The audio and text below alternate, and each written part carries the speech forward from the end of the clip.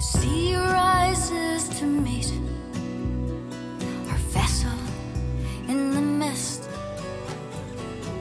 My name is Liam McFall and I was born in Rathlin. Growing up on the island, coming out here as a child with my father who worked at the Lighthouse, got to know all the lightkeepers, and it was a privilege to come out here and have a cup of tea with them. This west end of the island facing out, then coming traffic from the Atlantic, coming through what is a relatively narrow passage between Ireland and Scotland. To get that sort of arc of light covering both the North Channel and the South, they decided to go for this point here. From 1912 to about 19, my grandfather was involved in the construction work. The first job they had to do was constructed a lantern jetty at a fishing cove down about half a mile away. So then they had to construct a railway coming up the cliff. It was winched up and down with a horse winch right up to the top, and then again it would have been physically moved from those trolleys into the carts and drawn out by horses to the headland here. So it was, all that work had to be done before they even started to build the lighthouse. The actual function of the light being safety to mariners at sea, and that if you got in bother, there's a good likelihood that the lightkeepers would have been there and watched out. Yeah, there's a lot of shipwrecks around the island.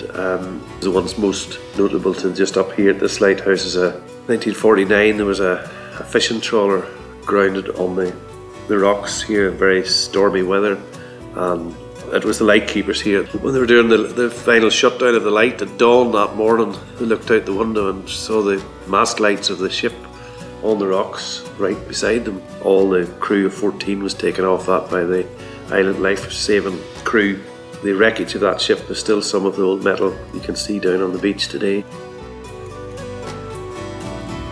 It was very sad to come along and know that there was no longer any lightkeepers. Growing up and coming out here, and the kettle was always on and the cup of tea was offered as soon as you came in, and just to know that the whole thing had fell silent. And myself, involved in fishing around the island, when you came around there in a sort of dark old wintry morning and the light was shining out, but you just knew there was nobody there, or there was no need to. It was doing all its own thing. It was great then to reopen it up to the public and to not only enjoy the seabird spectacle, but also that new life of the lighthouse.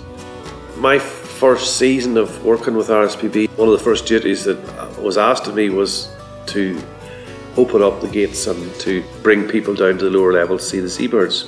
And I was more than happy to do it because it meant so much to me.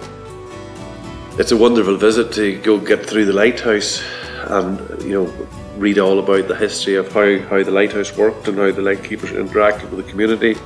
Also the importance of it as an area to view an internationally important seabird colony, and you can get right bang into the middle of it. At one point there was a lady wrote that the construction of the lighthouse you would think was purposely made for viewing seabirds.